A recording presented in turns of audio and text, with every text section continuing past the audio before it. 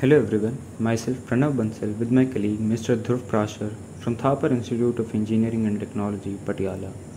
We both being fascinated by cars and their design, decided to analyze and optimize the performance of a front hub of a former student team.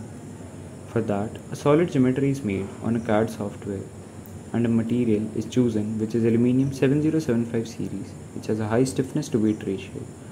Different constraints are considered while designing, such as the size of bearing with circle diaphragms, and many parameters were considered. Now, after making the solid geometry, we need to do the geometry cleanup and split the geometry into design and non-design regions. As in the case of hub, we need to define an offset of 5 mm from lug position and position where the brake disc will be mounted.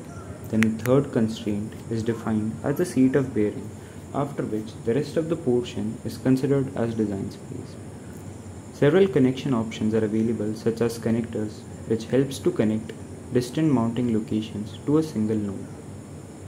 Now, moving on to the load cases, we have constrained the position of lug bolts, and a torque of 323 Nm was applied on the brake disc mounting points due to braking condition, and a force of 450 N was applied on each bearing seat due to load transfer. Then we chose the plane of symmetry for better geometry. Now, these were the initial analysis results, which gave a von Mises stress of 96.7 MPa, a displacement of 0.06 mm, with a factor of safety of 5.2. To set up for the topology optimization, we had to set an objective to minimize the weight and a mass target of retaining 30% of design space volume was specified and thickness constraints were provided. After we got the optimized geometry, we used the Polynurbs tool, which has helped to get a free form geometry that is smooth and continuous, and this gave us the following results.